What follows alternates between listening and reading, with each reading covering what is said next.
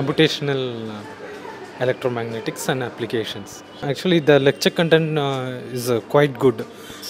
They have some high quality lecture content, and while taking the exam, they are asking only the basic level.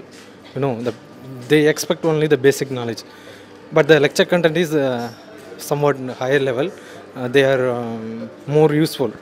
It's quite good for research. And while taking the exam, it's very basic. You can easily complete this. Fine. And you give full marks to the certificate what you are going to receive, or for the content what you have learned? Which you think is most important? Content learned. Content learned.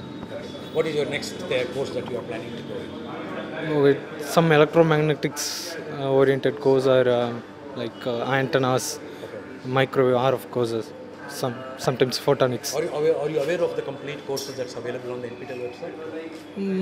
Almost aware of that. Almost. You're familiar now? Yeah, familiar. Almost familiar. And any of your friends are also writing?